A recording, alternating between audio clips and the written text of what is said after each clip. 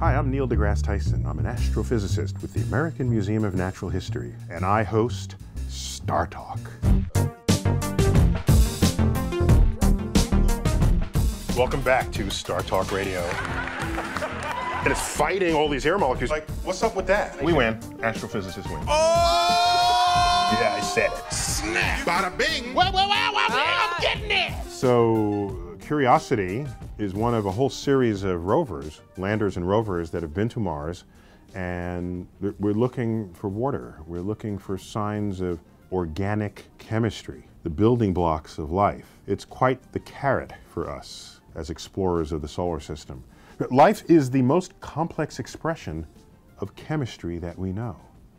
And so why not look for it elsewhere where we know the raw ingredients can be found, such as Mars? So the images are great, the findings are great, the location they selected for it. By the way, Curiosity was all in the news because of how it had to land.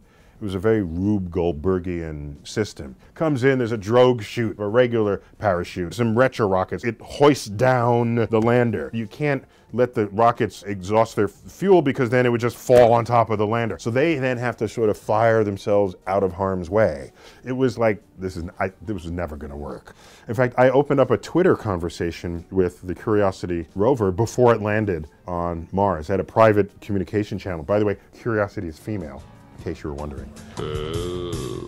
So I was asking Curiosity, you scared about the landing? Oh, well, the engineer said it'll be fine, so we're fine with that. I said, okay. But it landed beautifully and was quite the news story when it hit. Touchdown confirmed. We're safe on Mars. The celebrities showing up, maybe they needed some extra PR for their movie, I don't know, but I think there's genuine interest in people who are not just the engineers and scientists on our exploration of Mars. So it's all good, and it's yet another step in our search for life in the universe.